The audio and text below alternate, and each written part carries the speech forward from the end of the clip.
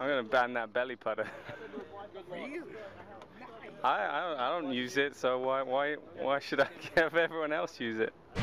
Probably it's a split between Seve and Fowler. I think those two guys were at the top of their game when I started playing, and for a different reason. Fowler for his dedication, Seve for his flair, and you know, his great short game. I think I learned a lot from watching him watching him around the greens.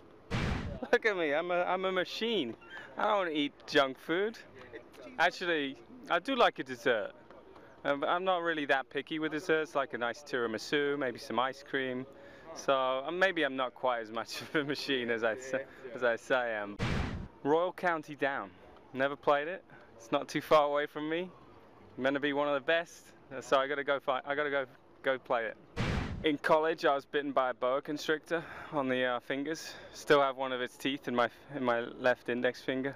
And they don't usually bite, but this one hadn't eaten for 3 weeks, so he was hungry. Probably Mickey Mouse Clubhouse, you know, thanks to my 2-year-old who watches it every morning. Get that song out your head. Nah. I'm right with you, Oh, bro. toodles.